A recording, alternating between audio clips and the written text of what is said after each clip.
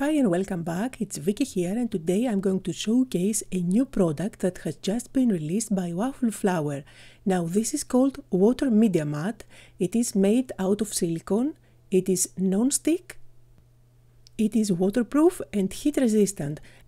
This is a great mat if you love watercoloring, and the bag clings nicely on top of your surface, so it's not going to move on you. I love that it has this palette for your colors, and it is really portable, it's very lightweight, and you can roll it or just fold it like I did. Nothing is going to happen to it. You can see that I am pressing really hard here, and when it opens up, it's in perfect condition.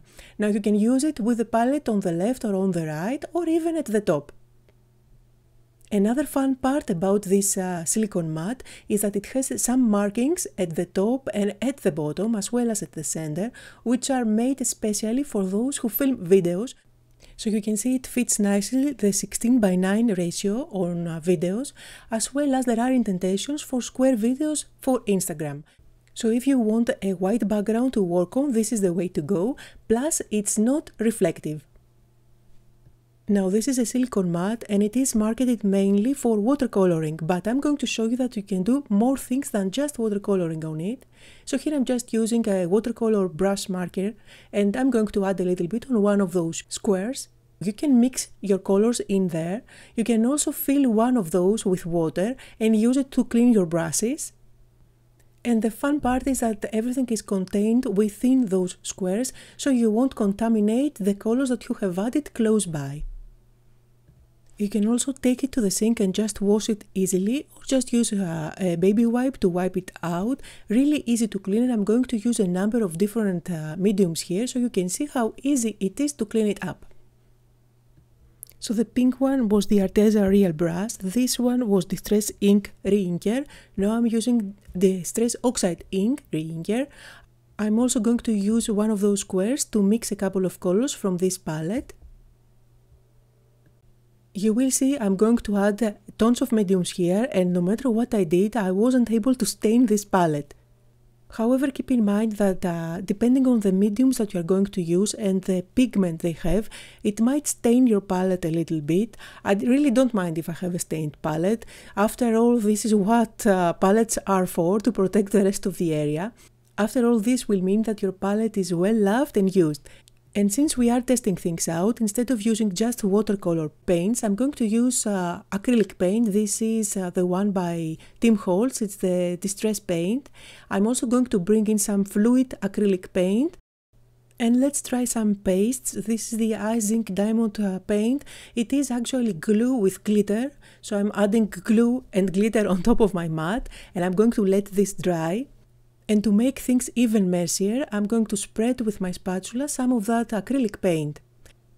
And you can see I can start working on my project normally by picking up colors, cleaning up my brushes. I can use my brush to mix up the colors in a different square. I'm making sure that I spread around all those colors in the squares so that we can see how nice it's going to clean up. I'm also using my heat gun to make sure that the main area is completely dry. Remember that this mat is heat resistant. And of course, since it is non-stick, you can create your very own enamel dots. So I'm going to create some here and let them dry so that you can see how easy it is to peel them off. Now I'm going to try and clean up the palette. For that I'm using just a dry paper towel to pick up all the excess from all those squares. Again, this is a paper towel, and as you can see I'm able to pick up most of the paint from these squares. The only one that gives me trouble is the red one, which is actually the fluid acrylic. But I'm going to go back to it with a baby wipe. Now this is a baby wipe. It helps the situation here, but it is still stained.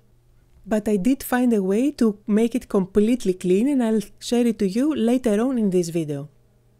Before I clean up the main area, I want to show you that this silicone mat works great for the smoothing technique with the Distress inks. And I actually use Distress Oxide ink here. So when you spray water over the ink, it beads up, which is perfect for this technique. It's super easy to wipe off any Distress ink, oxide or none. And all those cubes, the ink cubes that you have, fit perfectly inside those squares, so you can create easily your own palettes.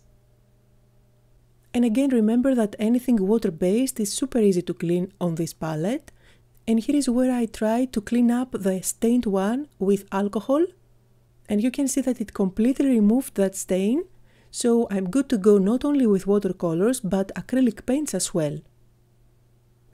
Everything is completely dry on my main area, so I'm going to try and peel off things. The enamel dots are really easy to remove, although they are not actually completely dry. They were kind of soft, I didn't wait enough time, and that's why I ended up having some dots on my mat, which are really easy to clean up. Now I'm going to try and remove that glue and glitter, and you can actually peel it off. Super easy to clean. And you can even peel off the acrylic paint, so it's really non-stick, which means that you can use any type of glue on top of it. You will be able to peel it off when it's dry, as well as your glue gun. So you can see it's not only for watercoloring, you can use it with other mediums. You don't just wipe them off to remove like watercoloring, but it is really easy to turn your mat into looking like brand new again. So let's make a card using watercoloring. I will be using products by Waffle flower.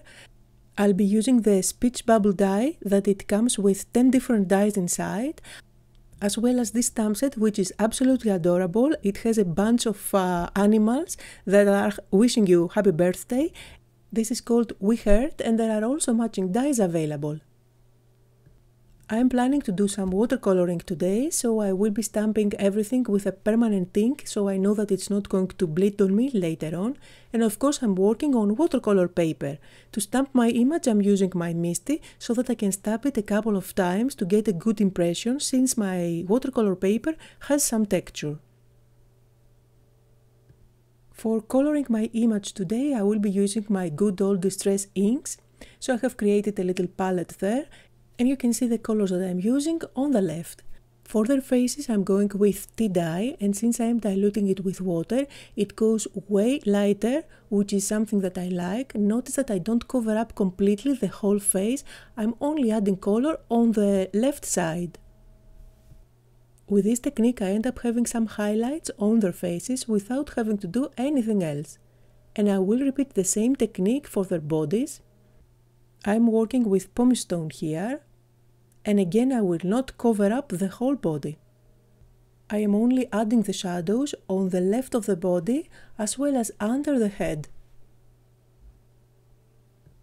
For their ears I'm going with a worn lipstick, and I'm also going to add some touches of that color for their cheeks. Now here I have created another palette for coloring my balloons, and you can see the colors that I used on the left of the screen. Now if you are wondering, the watercolor brush that I'm using is by Arteza. They have watercolor brushes in various sizes, and I find that picking up the correct watercolor brush is kind of difficult. Some of them are really difficult to control in terms of the flow of the water. But this one is really nice, it doesn't have too much flow, and I can easily control it, so I'm happy with it and I keep using it again and again. Once everything was colored, I used the matching dies to cut out all my images. And now I'm going to create a background for my card. I'm using peacock feathers, and I'll just apply a wash of color, mainly concentrating the color at the top, which is going to fade out as you go towards the bottom, and I'm going actually for an ombre effect. And I did water the whole paper before I started with color, which really helps on that washed out look. I have all the parts ready to go for my card. I can now put away my mat. I can either roll it or just fold it. I love how easy it is to store it away or take it with you on the go. I think you will absolutely love it if you are into watercoloring. It is a mat that you will enjoy a lot.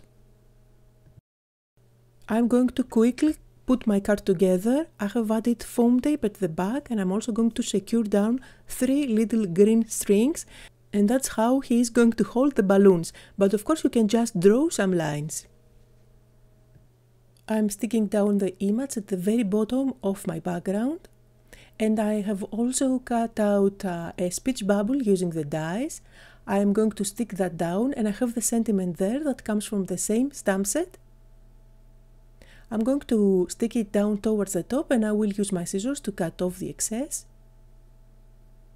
And finally put the balloons in place and the whole panel on a 4 1/4 by 5 1/2 standard card. I hope the review was helpful and answered most of your questions. You will find links to everything I used down below in the description area.